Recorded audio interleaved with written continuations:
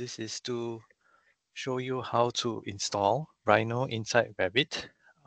So what you would do is you would Google for Rhino Inside Revit, right? And go to this URL over here.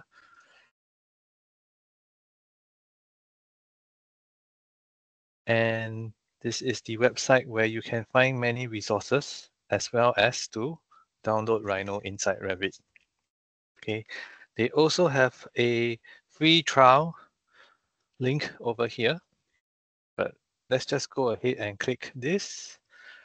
And what will happen is that it will prompt you to sign into a Rhino account. So I would presume most of you already have a Rhino account. So mine is over here, and you just need to click on download. And it will prompt you to download the file. Okay, so for me, I have already downloaded this file. It's located here. And I will just double click on it now to install. So read the terms and agreements and then accept and click on install. Okay, so prompt yes. And now you have completed the installation. Okay, so let's just get familiarized on how to start. You will need to go to Revit.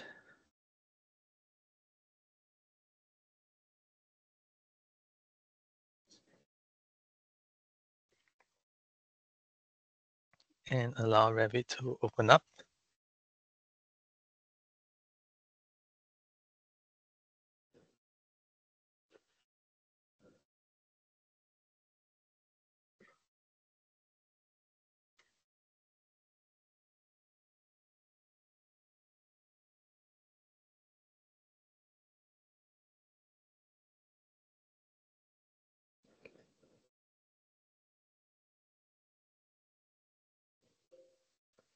Okay, so this is the new add-in.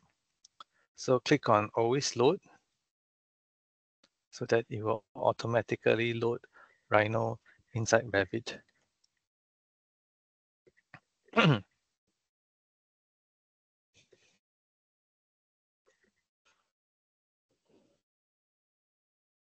So this takes a bit of time because this recording is done on an old laptop, around 6 years old. But if you are running a recent laptop or a desktop, this shouldn't be an issue. Okay, so just click on New Model. Choose Metric Architectural Template. As a project, click OK. And what you will see now is that Rhino Inside will appear as a tab in your ribbon over here. So you can click on this. And to start running Rhino Inside Revit, just click on Start. And what will happen is that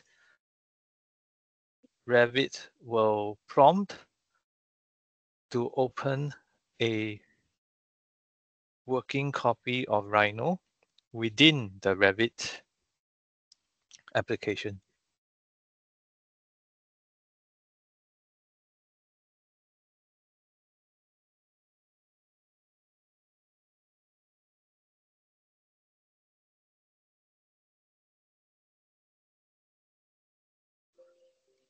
Okay, this is because I have a old installation of these plugins, but you wouldn't have this issue.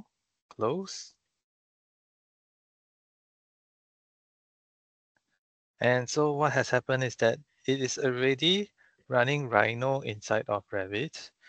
To toggle that, you will just need to click on this.